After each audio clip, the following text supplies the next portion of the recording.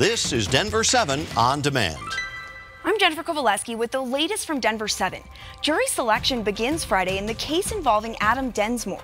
The 32-year-old is charged in the gruesome killing of his ex-girlfriend, Ashley Mead.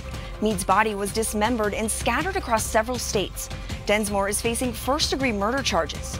Jury selections are expected to continue through Tuesday, and we could hear opening arguments next Wednesday. A Fort Collins police officer is under investigation for use of force after arresting a woman who is accused of shoplifting. This happened back on March 29th. The officer was on his way home when he heard a call about the theft at a Target on Troutman Parkway. He tried to take the woman into custody for several minutes. She refused. That's when the officer used what they call less lethal force to finally arrest the woman. But because the officer wasn't on the clock, there's no body camera footage.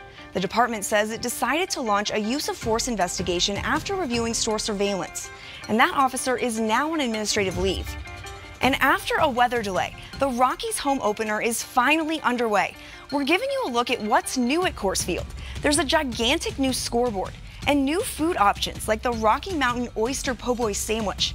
The netting behind home plate has also been replaced to help keep fans safe.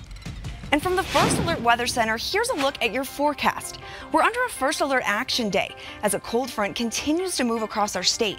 If you're heading downtown to get in on the opening day fun, you should bundle up. The light snow is going to continue in the metro with up to 12 inches of snow for the mountains. But the weekend is looking pretty nice. Skies will clear and will be in the 50s on Saturday. This has been your Denver 7 On Demand update. Thanks for joining us. Check back here later tonight for another update. And download the Denver 7 app for breaking news and alerts. I'm Jennifer Kovaleski.